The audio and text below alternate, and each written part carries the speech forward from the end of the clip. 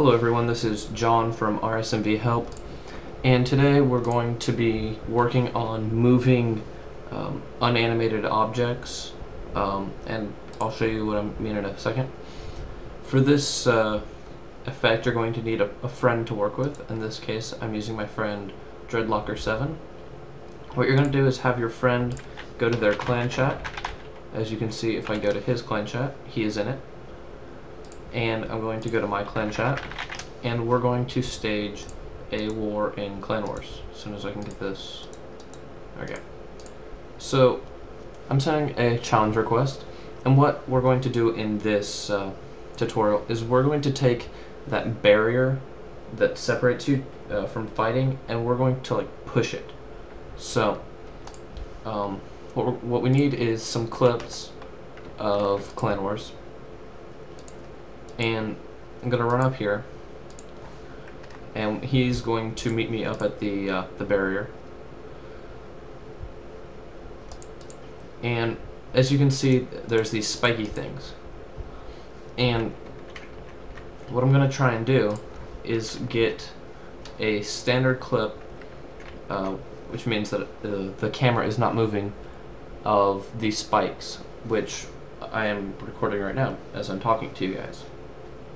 So we have those spikes, and at this point you can pause your camera, and what we're going to do is when these go down, then we're going to get that frame with them down as well. So we're going to wait 1 minute and 2 seconds for the barrier to go down. So as you can see, the barrier just went down. And now that I have a solid standard clip of the screen without the barrier, I'm going to have my friend run away as if he's scared. And as you can see, he is running away into the distance. And what that's going to let us do is move the barrier without his interference, I guess you could say.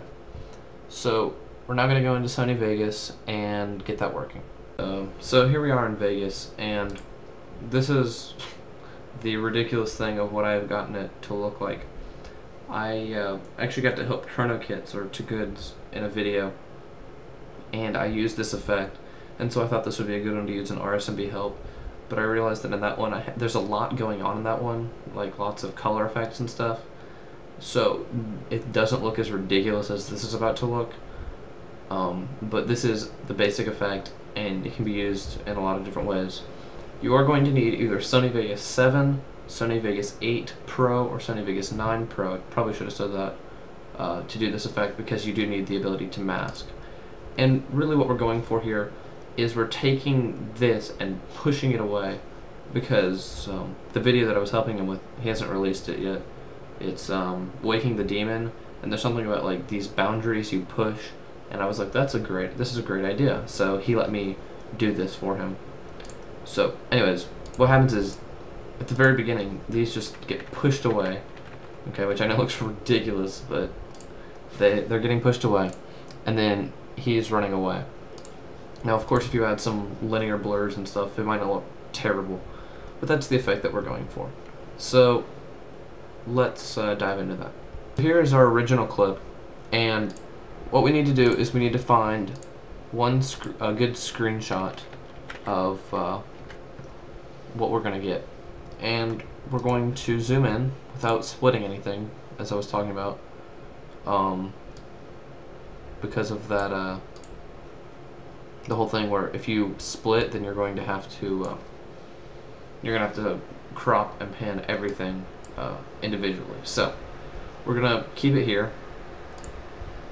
And at this point, we're going to go to this button, which is by the video preview window. It's called Save Snapshot to File.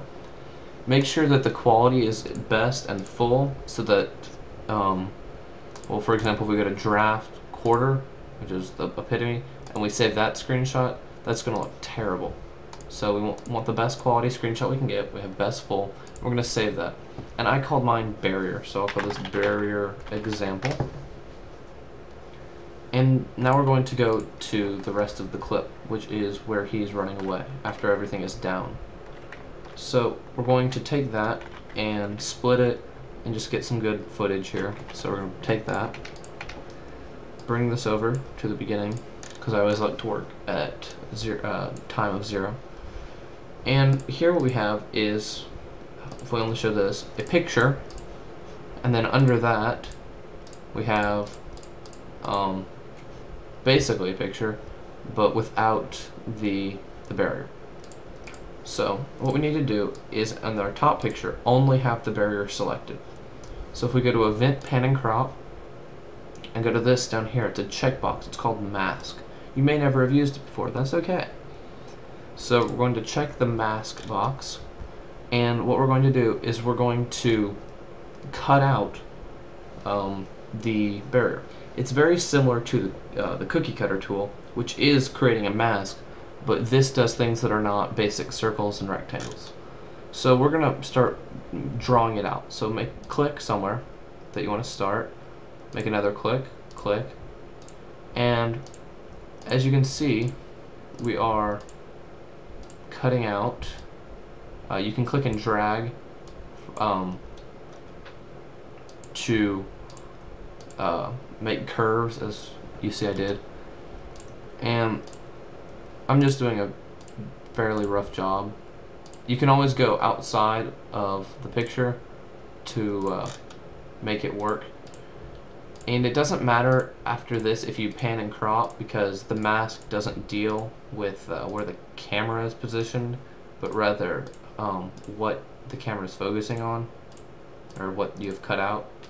So by that what I mean is, now that I've cut it out, if I move the camera over here, it's not going to matter. It's not going to like cut out a shape in the middle still. So it's always going to cut out this. And in the mask, if you go over to Path and you go to Feather Type, go to both, and do, I don't know, 8-10 pixels, that just makes it look not too terribly ridiculous. And when we bring the other one back in, it's not going to look bad at all, as you can see. So now what we have is what we had earlier, pretty much.